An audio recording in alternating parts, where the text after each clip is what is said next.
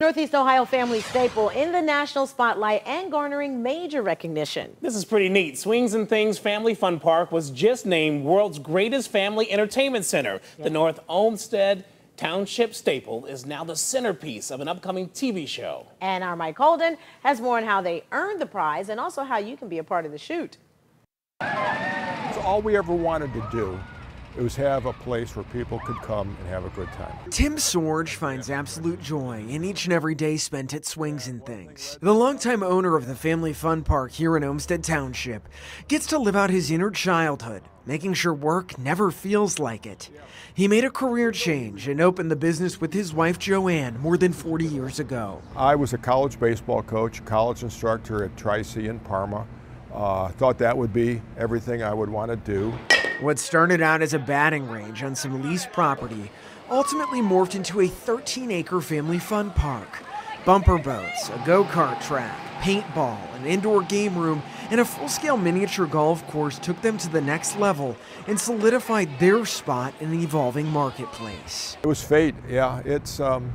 I often wonder, did I make the right decision? But I guess we probably did. Producers from the national award-winning TV show World's Greatest took notice, calling Sorge up to present a new honor. This fall, Swings and Things will be featured on the latest season of World's Greatest and named the World's Greatest Family Entertainment Center.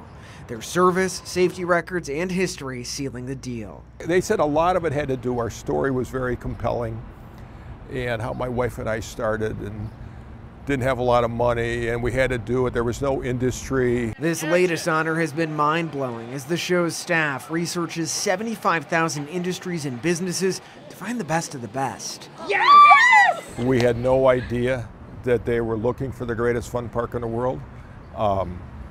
They called and told us about it and we thought they were putting us on. And the owner of Swings and Things says the secret to their overall success is multi-generational reach and finding something for everyone, including the ice cream. The homemade ice cream, where after you have one bite, you honestly can't stop. Tim's wife perfected that recipe. It's really Won't good. reveal her secret ingredient, though.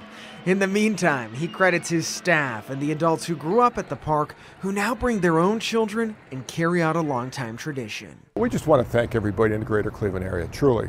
I mean, we couldn't have done it without their support. And Swings and Things is open year-round.